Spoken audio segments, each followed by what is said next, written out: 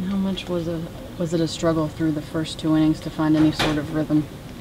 첫 이닝 동안 리듬 찾는 게 얼마나 어려운지.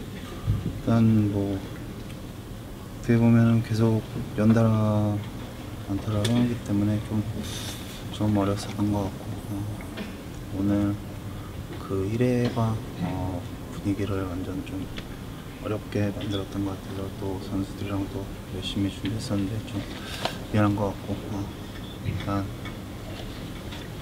그런 부분이 좀 아쉬웠던 것 같아요. It was difficult to find rhythm, given up back-to-back hits. Definitely hurt, and I feel sorry to my teammates. I did prepare for the game pretty well, I thought, but just couldn't execute my pitches, and I just gave up the momentum there in the first inning. How difficult will it be for you and your teammates to forget about the frustration of this evening, knowing you still have one more game to play?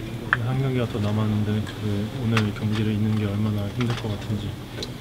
일단 뭐 많이 아쉬운 부분도 많고 그런 기분 좋게 왔는데 또 1회부터 좀 분위기가 좀 다운되는 것 같아가지고 좀 내일은 열심히 좀 선수들 힘있게 응원하면서.